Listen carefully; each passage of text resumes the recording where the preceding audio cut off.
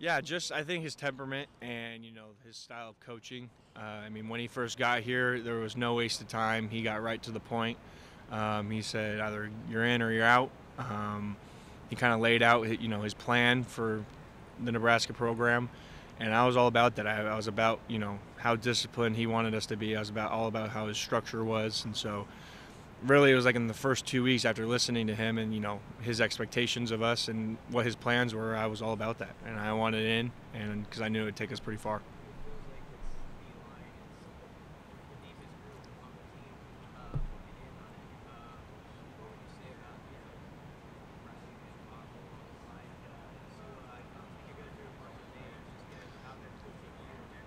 Yeah, they're always keeping me on my toes. They're always asking me questions, football related or not.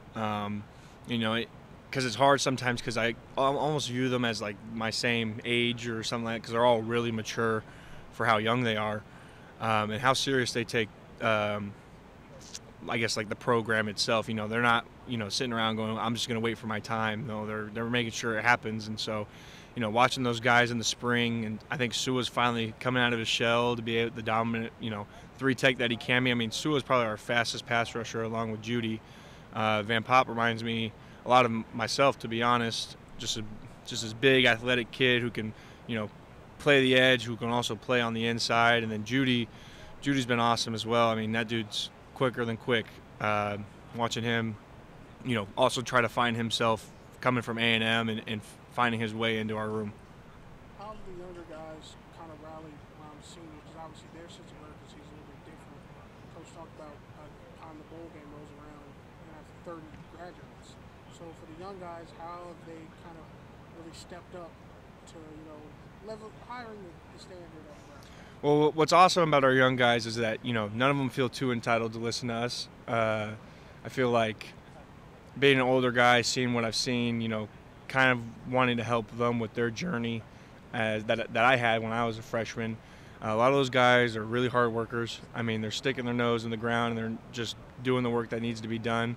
Along with our OTAs, I mean, watching, especially on the defensive side of the ball, watching the young guys step up to those kind of positions and those roles we're going to need them for in the season. I mean, we can't just rely on 11 guys. We're going to need everybody. And I think they've done a great job at accepting that challenge and rising to it. And for the people who've never been to Nebraska, especially a lot of new Pac-12 people coming in, what are some places you could tell them to go? Like for just fanfare tailgates. Yeah, I mean Lincoln's the most friendly city I think there could be. I mean, you could probably join anybody's tailgate if you wanted to, bring a freaking case of beer or something, and have a good time grilling with them. O Street's always fun. That's where all the bars are at. I know a lot of college kids go down there. There's plenty of places to eat down there. So yeah, I mean Lincoln's pretty friendly. I should talk about was it the Hay. The Haymarket. Haymarket. Yep, a lot of people like to go down to the old Haymarket. I think it used to be old train station type of deal, and there's a bunch of places to eat, a bunch of places to drink. It's a good time. There's guys like Will Compton, even Sue maybe. Have some of those OGs come in and address the team at any point? Will's come in once or twice. Sue was here one time, but I think he just was meeting with Coach Rule. I think just Coach Rule wanted to pick his brain on when he played here in '09. So, but nothing towards the whole team. I have not. No, I've been usually just crashing it on the couch, watching a movie or so. Fair enough. What have you thought about your player rating, though? It's whatever. I mean, I know what I can do. I mean, there's new season. I mean, it is what it is. It's just a number, right? Ty, have you found that when you made the decision, did that affected other guys' decisions?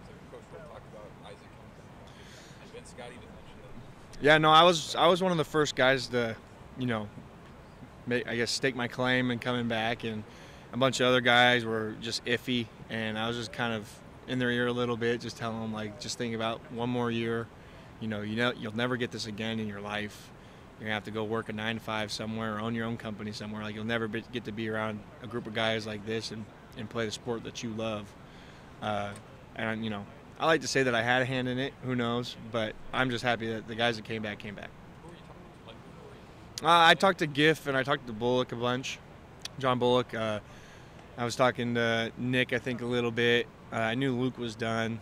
I think Giff and Bullock were my top two guys. Was it like a recruiting throwback? Kind of a little bit, yeah. Nothing crazy. It was just more like, hey, bro, like if you come back, it's gonna be us against the world, really. And I think, with how Coach Rule's been running things can go pretty well. Was that ever in doubt for you? I mean, I know you made the decision early, but like, did you ever think it could go the other way? You were gonna move on? Yeah, I mean, in the beginning of the season, I didn't really know. I didn't know how ready I was, just because I came off that surgery.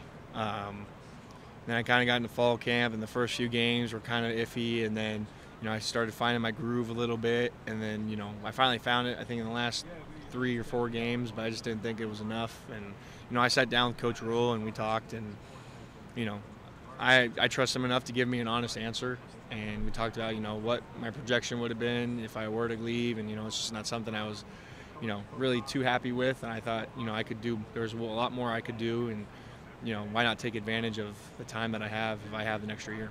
Was that late in the draft? I mean, would you have been picked? Was that kind of projection? He had seen me, as like a late round draft pick kind of guy, maybe free agent.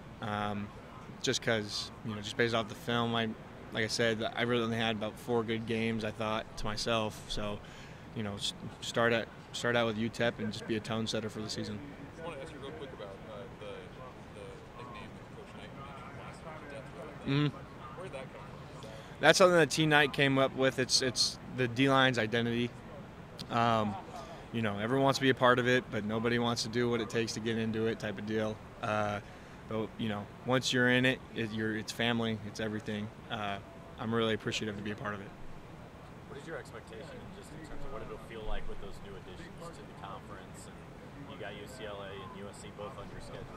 Yeah, I think it's awesome. I mean, they're two, respectable programs, and a chance to, it's fresh new faces, so it's a chance to play new ball against them. You can get to go out, visit the West Coast. I mentioned earlier that I got family that live in Arizona, so they can come out and see me. They don't have to take a 2-hour flight or take that much time off work or something. But and especially adding Oregon and Washington, those are also 2 respectable programs as well, and I think they fit the mold of the Big Ten pretty well. What might they need to understand, those new schools, about what makes Big Ten football Big Ten football? Big Ten football is run. It's a run-dominant league. It's big up front. It's physical. It's gritty. You got snowy weather. You got rainy weather. You got cold weather. You got hot weather, buggy. You got all these challenges, all these outside ordeals to deal with. But I think they'll be good for the challenge.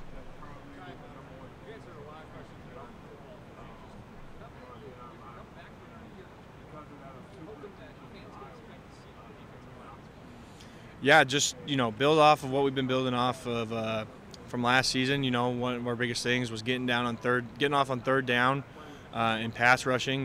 We had a goal, I think, last year of about 40 sacks, and I think we got around like 35 or something. So we didn't even reach our goal. So now we have to up the goal even more and try to reach that.